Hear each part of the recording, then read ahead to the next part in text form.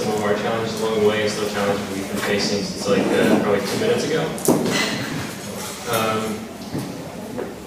I am Ken Toler. This is Jonn Callahan. How's it going? John's the Python guy.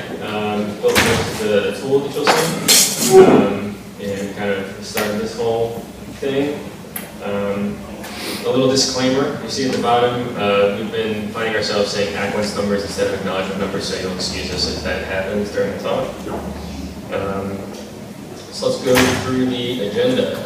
So we're going to talk about a little bit of the inspiration we had and why we started this project. We're going to talk about Vikings, because Vikings are cool, that's what we're going to do. We're going to talk about the components of the tool.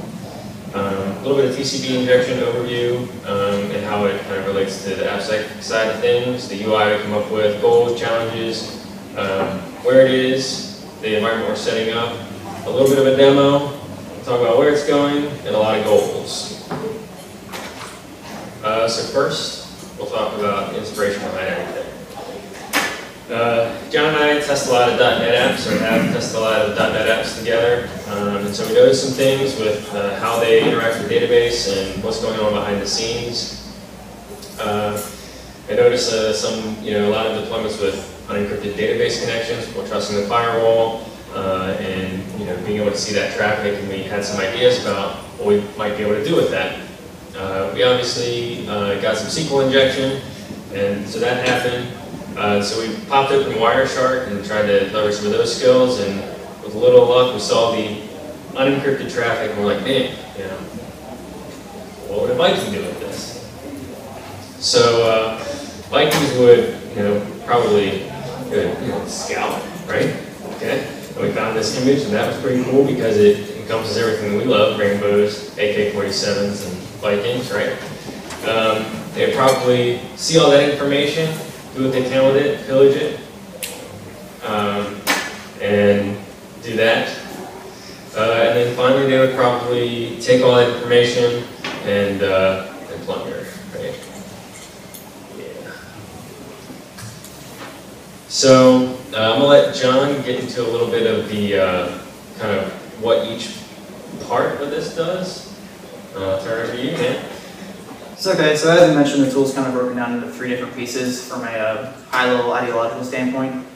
So the scout piece is really the piece that's pulling all the traffic off the wire. It's going through and seeing all the TCP, it's looking specifically at TCP connections that are done, established between any client and server, not just database servers.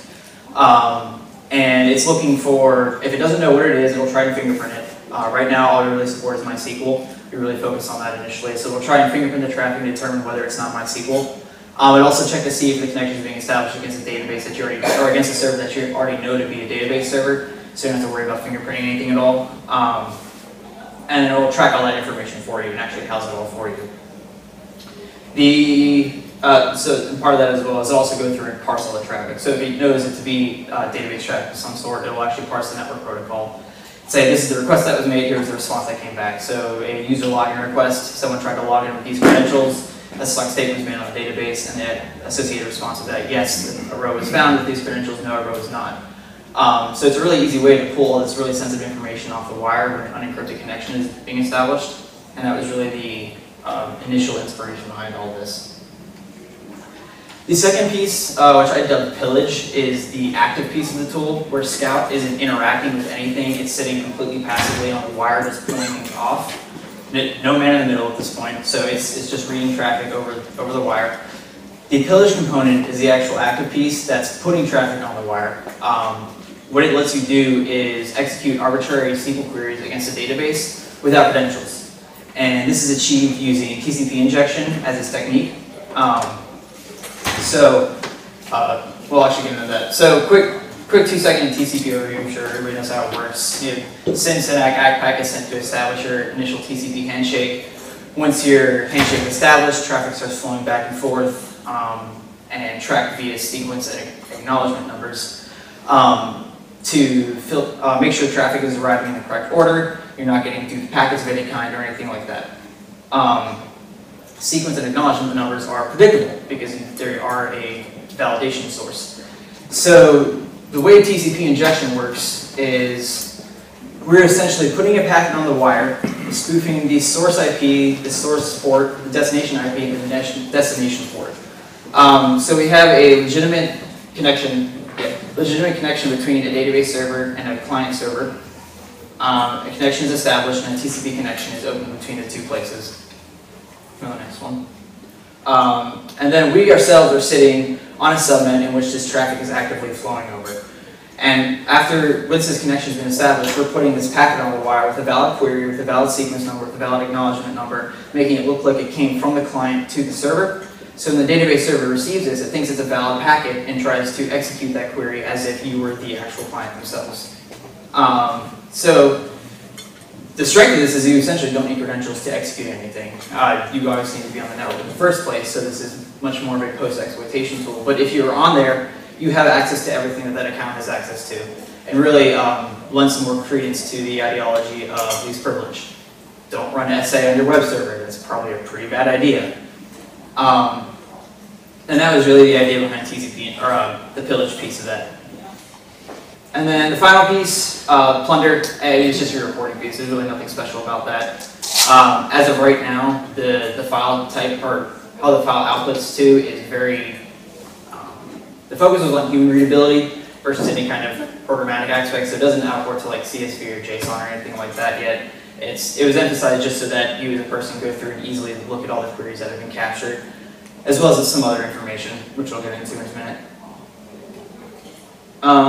So the UI. UI is it's an interactive interface. You can actively interact with the tool as it's running. At the top, it actively tracks any known database it fingerprints or you manually enter. It will track on the number of open TCP connections it's currently looking at and the number of queries that have been captured so far. So it's just a cool little way for you to be able to see, oh, it actually is picking up traffic, it's seeing all these different things that are flying across your network. Interacting with it, you have a couple things you can do with it right now. Namely, you can dump all the data it's parsed so far, dump it to a text file or whatever file you want. You can import a database of your own choosing. So if you happen to be doing some, you're already on the network, you already happen to know there's a database on this server. You don't have to wait for SQLViking to actually fingerprint it. You can just put it in there. That way it already knows right off the bat, okay, this is my SQL server, and so it'll start parsing any traffic to and from that server. And then the injection piece. So you can choose a query to run and then the IP port you want to run it against. So once we had like all those goals fleshed out, we were trying to think of, how does this differ? How are we different from a standard man-in-the-middle attack? And so what we wanted to do, the main goals were, we want to easily read the data. We want to be able to see all that data coming back and forth over the wire without being in the middle of the connection, without creating too much of a fuss, right? We want to be as sneaky and quiet and passive as possible. And then we can take all that data offline, or even while we're there. The end goal being that we can either be on the network, or we can, this is like post-exploitation or physically on that subnet. We can drop that, leave it there, and then pick it up a week later and see what we've got, right? That's kind of the end idea there. So the initial goals were, we want to observe that passively with no interruption or very little interruption between the client and the server, but we want to be able to impersonate that connection from the client to the server without the server really knowing about it. And then from that, log all the relevant traffic, kind of weed out the noise, and then be able to put our own requests on the wire and not be so noisy as to be in the middle of the actual connection. I think you can talk a little bit more about that as well. Yeah. So one of the challenges, how do we differentiate all that database data, and especially from however many users you have? You have 100 users, and all that database data is flying back and forth. People making requests out, clicking on buttons, whatever they're going to do, versus all the other junk on the stuff that we don't really care about. Or if you're trying to get all this database data, we don't want to see things in our results that aren't relevant to us. The other challenge is injecting that legitimate request as a client without breaking that connection or interrupting that connection. Obviously, TCP is some built-in stuff to reset the connection, and depending on how that is implemented, will be kind of what determines that. Pillage right now, will break connections, because if you inject that as a request, the client doesn't know what to do with it, and it sends a reset packet back, and in most cases, and we'll reset that connection. And then with all of that data that we have, how do we organize it? Right now, like Jonn said, it's human readable, and so we can look through it and pick it apart. But how do we make it so that we can put that into another tool, or CSV it out, or something like that that makes it a little bit more, a little easier to read. And then the big challenge is getting on that network. This is something that maybe a physical pen test, or if you break another box on that network that has a weakness, that's probably the biggest challenge there. As I mentioned before, this is very much a post-exploitation tool. You use this once you're already on the network.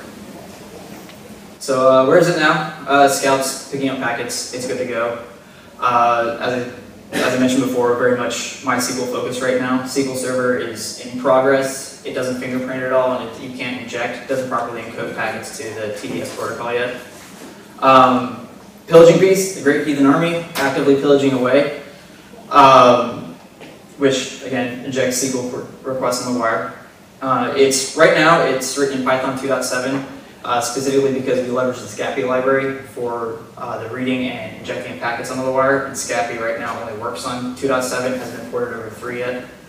And it's also only works on Linux. That was due to some UI hackery I had to do to make the raw input method in Python non-blocking, because it is blocking, which really messes up with an interactive tool. So again, MySQL fingerprints, parses, generates packets. You can see everything going back and forth. There's a couple different queries that it breaks on currently that we got to write some custom parsing for. Same thing with SQL Server. It'll read stuff off the wire. So if you happen to know that there's a SQL Server database on the network, you can put it in manually, and it'll start parsing data as it comes back and forth. But right now, it does not fingerprint. So next on our to-do list. So, trying to prove this, when we're sitting there and using multiple boxes, and obviously with something that is mostly with a physical attack where you're sitting on the network, or if you're trying to get between the application server and the database, it's obviously not something that's easy to set up in a home lab, right? Or you have to build these VMs, and you might have to have multiple databases. And we'll get into kind of the goals of the tool later, but as you start expanding your the amount of databases that we're going to support and kind of modularize into this, we were thinking, how do we best create a demo environment, or an environment that you can use the tool in to test different techniques or contribute to the code or whatever it might be easily. So with all this talk about Vagrant and all these new shops using Vagrant to spin up new stuff and deployment and testing environments, we thought it was a good thing to give a shot. So right now, we have 4 Vagrant boxes that are available with the tool. And those Vagrant boxes are a really simple weak application that connects to a MySQL database that's running on a separate virtual machine, and then SQLViking in its own VM on that little internal network.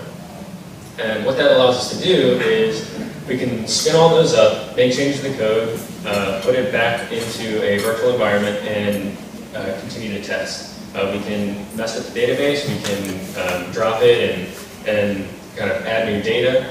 People can take their own boxes and put them into that internal network. If you have a Vagrant file or something that you want to test, then you can put that on there. You can test other applications that have, MySQL or SQL Server right now into that environment and kind of just spin it all up together. So it's an easy POC for us to allow us to be on a pseudo-physical connection inside of these virtual machines. And you just Vagrant up whatever boxes you want, and then it'll spin it all up, and then you can transmit that entire package, or if you fork it, then you can take that whole thing, give it to somebody else and say, hey, this is what you have to fix, or whatever it might be. So it's basically SQLViking in a box. And we have some demos we're going to go through. I'm going to try to keep it as short as possible, but I can kind of show you how the environment setup goes. So this is the environment setup, and I'm going to try to skip through as much as possible if I can. Can't find my mouse. Basically, there's your Vagrant file, right?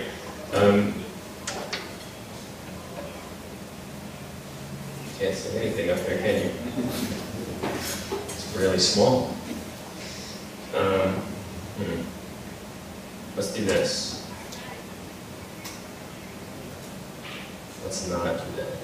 I go into the terminal and increase the font size.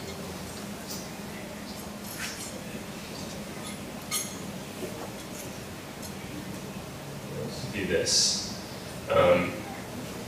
So I'm going to skip ahead because this thing is like 15 minutes long. But basically, you vagrant up and you give it the command MySQL, WeakApp, and SQLViking, and that will tell you what vagrant box you're going to do. It downloads all of your dependencies, libraries, downloads Ruby for you for some stuff in there. Downloads MySQL, updates it, does all your apt-get stuff. Then when it gets to the SQLViking piece and the WeakApp piece, it'll deploy the code to each box and allow you to do that. And then once you're in there, you'll be able to vagrant SSH into SQLViking and run as if you're on that network. The other thing that you have here is if you ever wanted to use the MySQL server for something else, or you wanted to connect another app to it that you have elsewhere, it also forwards that 3306 port out so that you can kind of do whatever stuff you want on the box on your actual host machine. So if you have a VMware or something that you want to connect to that. Yeah, sorry about that. You see it's spinning up Redis.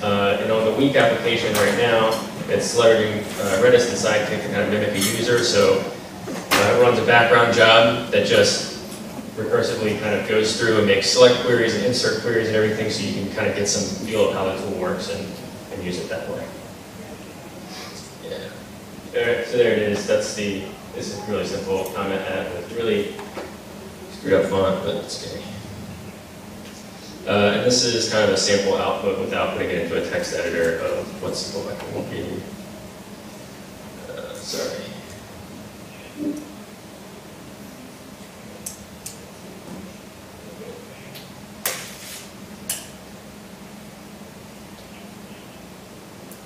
Okay, so an example of one of the things SQLViking will pick up. On the left here, I've got SQLViking, and again, I'm sorry about the font here. And on the right, we have the application with the comments and everything going on. What's happening here, if it's going, you see the Weak app is being spun up, and during this time, the database is being built. The application is running, and you see that we have 39 queries that have come up in SQLViking, right? So SQLViking allows you to write that out to a file. So we're writing it out to a shared folder that's also on the host machine. So if I open that up, you can see the file has changed on the host machine here, and the text. But basically, that's all the creation queries. It's the create database. It's the insert queries. It's the select queries for the schema, the whole schema migration, and everything that's been inside of it, that's been done during the creation of that database. So basically, you can get SQLViking in at the time of a database being created. You can get all of this, including what users connected to the database, what users are being inserted, or anything like that. And it'll also pick up that as you kind of go. So if you're able to get on the network at that point when a database is created, then you've got pretty much full access to everything. This again is on an unencrypted connection for that particular piece. This here is a demonstration of the user mimic function. So this is what I was talking about with Sidekick. That's the background job that's running all of those queries. So you go to user mimic, and then there's like a 5-second delay between a bunch of queries that are happening. You can see that we're getting some queries in SQLViking. It's just listening to all that traffic passively, so that right now it's unbeknownst to the user. For the demo, I've kind of got it putting out to the console so you can see what's happening if you're looking at the web server and the console. And it's making a bunch of queries. And then if we were to, once this gets finished, it'll go back to SQLViking. You see the Sidekick job is done, so that background task is finished. So we'll go back to the SQLViking piece. You see that we've actually got a comment inserted there, so we know that the user mimic has run. And again, we write that out to a file, and then you can see a bunch of gobbledygook text again.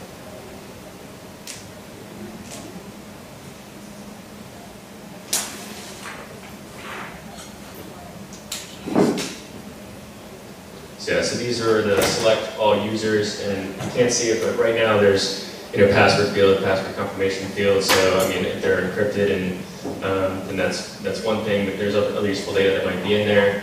There's the insert statement that you'll see. There's all the query statements and the select all statements that are there as well. And so it kind of gives you a sense of what a user might be doing, and a sense of the tool if you fork it or clone it down. Does that make sense to everybody? Get the silence of the yes. The silence is a yes. Okay, cool. So where is it going?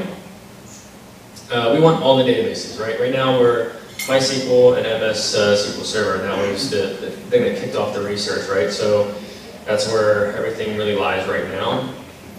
But we've realized that a lot of these implementations in when you see databases going up, I mentioned this before,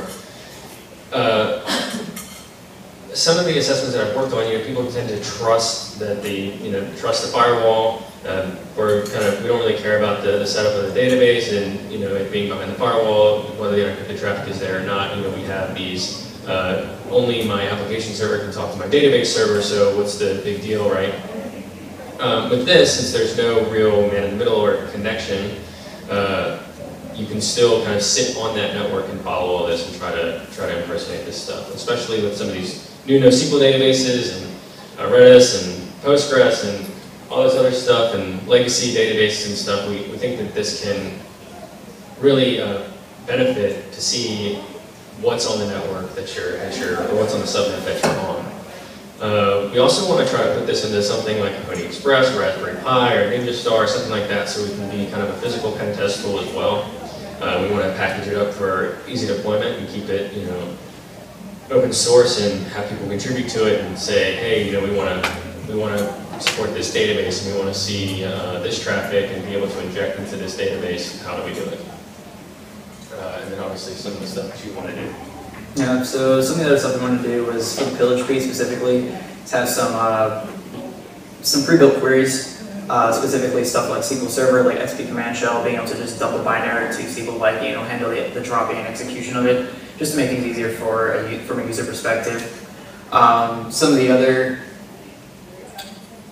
I'll get into that later. Definitely fleshing out the fingerprinting and parsing functionality for the two databases we're focusing on right now. As I said, MySQL is almost there. SQL Server has a little bit more work to do, but it's not too far behind either. One of the big problems that I definitely foresee happening is the fact that we're tracking all TCP connections that it sees over the wire, and then that connection stops being tracked when the FIN packet gets sent, so the connection no longer is there. So on an extremely busy network, that means you're trying to fingerprint and parse every single packet that comes across the wire. So I want to build in some fault tolerance, so if you fail to fingerprint a packet 10 times or a packet in this connection 10 times, it'll stop tracking on that connection, mark that server as not a database, and then you don't have to, it doesn't worry about it anymore. So hopefully that'll result in a significant speed increase, which really is a big concern on the pillage part, just due to how it works. Also want to, again, preloaded pillage attacks and queries, specifically stuff for like MySQL, some authentication downgrade attacks, which I'll show you a screenshot of in a second. A lot of automated stuff, like being able to build the schema out. So you see all these packets going across the wire, all these queries. So you should be able to automatically build out what the database looks like, pull out table names, pull out users, pull out columns, things like that. So from a user perspective, you can get the full mapping of the database just by letting this tool run and sit on the wire for a while. Eventually you'll be able to pick up all these different pieces and build it for you, so you don't have to try to put it together yourself. The preset encrypted databases in the demo. So right now a lot of the stuff is unencrypted, right? So we know that that's an issue. We want to kind of bring attention to that. But there's also some problems with, we want to show how to do it right too, right? We want to be able to spin up different versions of, or different configurations of setting up an encrypted database connection inside of the demo, so that we can show you the difference of, okay, this is like really wrong, this is wrong because of X, Y, and Z, but it seems right. And then like how to do it right to protect yourself against attacks that like this, right? Or people being able to do this kind of stuff. And there's some interesting research that's coming out of that, which I think John will get into. We want to make it as easy as possible to spin this up as a demo and show you how to configure things, or at least make it easier to understand like where the encryption actually comes into play and make it an easy proof of concept for clients or upper management or whatever. So some of the long-term goals, again, SSL. Haven't done too much research with that yet. Obviously, the go-to prevention for this tool to even work is to encrypt your connections. However, if you were to load in the public-private key pairs for each the client and the server into the tool, you should be able to decrypt on the fly and still be able to see the traffic that's going back and forth. I haven't looked too much into this yet, but theoretically, you could also pillage encrypted connections. You won't be able to read the response since you don't have the private key to decrypt. But if you manage to get your hands on the public key, you could still put packets on the wire and perform state-changing operations. You won't be able to exfil data, but you could XP command shell, or you could make some insert commands on the database and start modifying data. And then specifically for MySQL, I was looking into an authentication handshake downgrade attack. So MySQL 4.1 uses an extremely broken handshake protocol when a client tries to authorize to it. I haven't been able to find a detailed write-up on why it's broken. It has something to do with the hash is just extremely weak and very easy to break. But a lot of the MySQL 5.6, which is the one I tested against, still supports that protocol. So if you are able to inject into that handshake before it starts and tell the client to use this broken protocol, the client will respond with a broken hash, which you can go and later break on your own. So to try and explain this a little bit better, so I have a Wireshark picture here where you can see the first three packets, the SYN, SYN-ACK, ACK. So the TCP connection is getting established, and the first packet that gets set out is the server to the client, indicating a bunch of information about the server itself, what kind of things it supports. But the big thing it tells you is what kind of protocol to use when responding back with your credential information. So if you're able to put a packet on the wire, a spoof packet on the wire before the server actually sends out the real one, and instead of indicating MySQL native password, which is the modern one, indicating SQL handshake 320 or something like that, I think is the name for the protocol. If you're able to specify that and send it to the client should execute that and send their credentials back. Obviously, this log is going to fail because the server isn't expecting that protocol, but the packet gets put on the wire all the same. You're able to pull the data out and then take the password offline and break it however it needs to be broken. Again, haven't done too much research on how that's actually broken, but everything I see says do not use it. Zoom to the next one. Some of the long-term goals. Again, being able to capture password hashes and salts as they're being sent across the wire. I mean, even if they aren't using a weak protocol, you can still brute force hashes or perform rainbow table attacks against them. So if you're able to pull that off, you can take it offline and do with it what you will. More output formats, CSV and JSON specifically, so you can pipe this into something else if you want to use it. On top of that, also more input formats. Like if I could just take an Nmap scan, feed it into it, and automatically pull out any database instances it recognizes, then you don't have to worry about trying to go through it on your own and figuring out what they are and confining it to the very specific format that SQLViking requires when you input from a text file. Man-in-the-middle support. Definitely a viable vector, especially when you're doing the injection piece. If you're man-in-the-middling, you can modify the sequence and acknowledgement numbers as they're going back and forth. That way the client and server are both happy, while you are still able to actively put packets or inject packets into the TCP stream and get responses back. So man-in-the-middle is extremely strong. It just requires more of a setup before you can actually use it, and that's why we kind of avoid it in the first place. We try to make this as easy as it is to do for you to, you're on a network, drop it, good to go. You don't have to do anything else. So that's why we kind of put off the man-in-the-middle support for a little while until we flesh out some of the more basic pieces. And then goals with ambition is to actually rewrite the entire tool. The reason it was being written in Python is because it's just one of my strongest languages from a scripting perspective. So when I was originally looking into this, I was building a bunch of POCs and stacking POCs together, saying, oh, this does work, well, if I do this. And I kept kind of going until I had the tool. And it got to the point where I don't really want to rewrite this. I got 1,500 lines of code. I don't really want to touch it anymore. But Python is severely limited in terms of speed. So from a pillaging perspective, I can definitely see that being an issue on enterprise-grade networks where there is a ton of traffic flying over subnets. Haven't run into a problem with it yet, but I can definitely see it being a possibility. I I picked Go out of no real, I didn't really have a reason other than it's an extremely fast language. So that's really the one I'm going to first, but yeah, I haven't done too much research onto whether that's viable or not.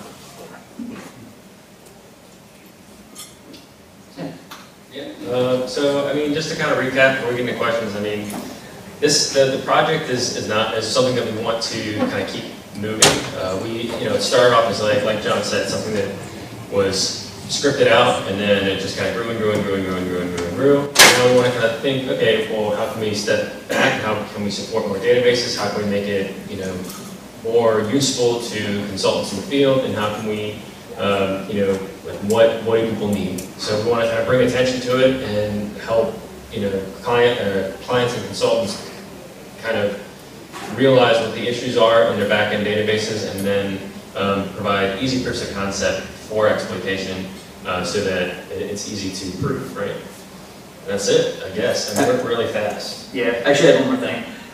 So I kind of wrote it with extensibility in mind.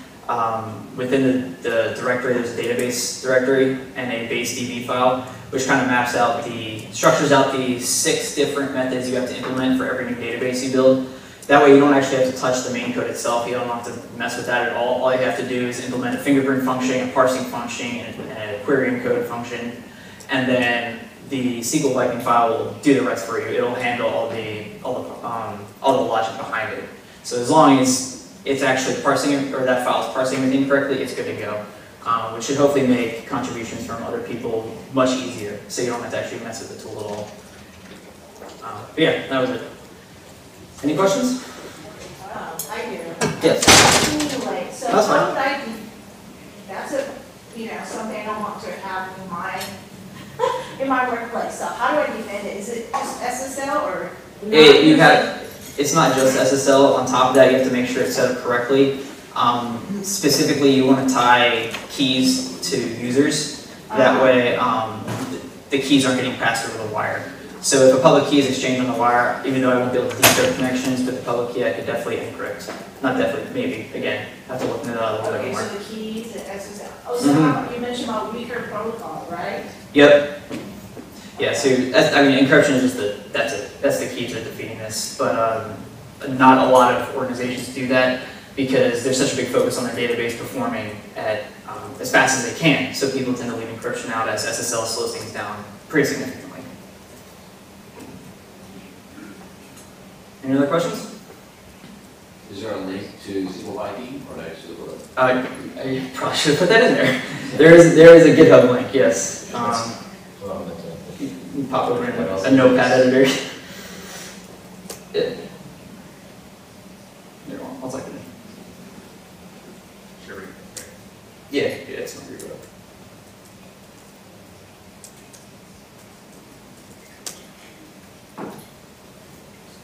Wow, I can't type right now. So user Atticus, ATTICUSS. It's one of 4 repos up there. If you just get to my user page, you'll find it pretty easily. Please pull it down, mess with it, break it. Don't judge me because the code is pretty terrible. As I said before, this is kind of POC stacked on POC, as opposed to a very clear vision from the beginning. So the code is a little bit wonky. Yeah. Anyone else? Since nobody's asking, I just have a question. I know you originally you wrote in Python, right? Mm-hmm. So what's this Go thing? I only know the popular one. It might be popular in the hackers community. I don't know the like. Go is another language that came out somewhat recently, but I just had a couple of friends of mine who were extremely into it, told me it's amazing and extremely fast. So. Is it comparable to anything? Go? I haven't written it personally, so I couldn't tell you what the syntax is like at all. Yeah. There's a local Go meetup. So if you go to meetup and you look for Go in the LA area, they meet in here in Santa Monica once a month. Oh, cool. So. Cool.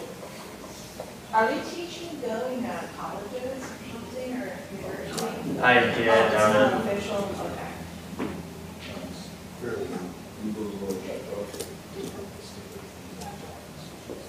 Yes. Thanks. No problem. No? But I'm not.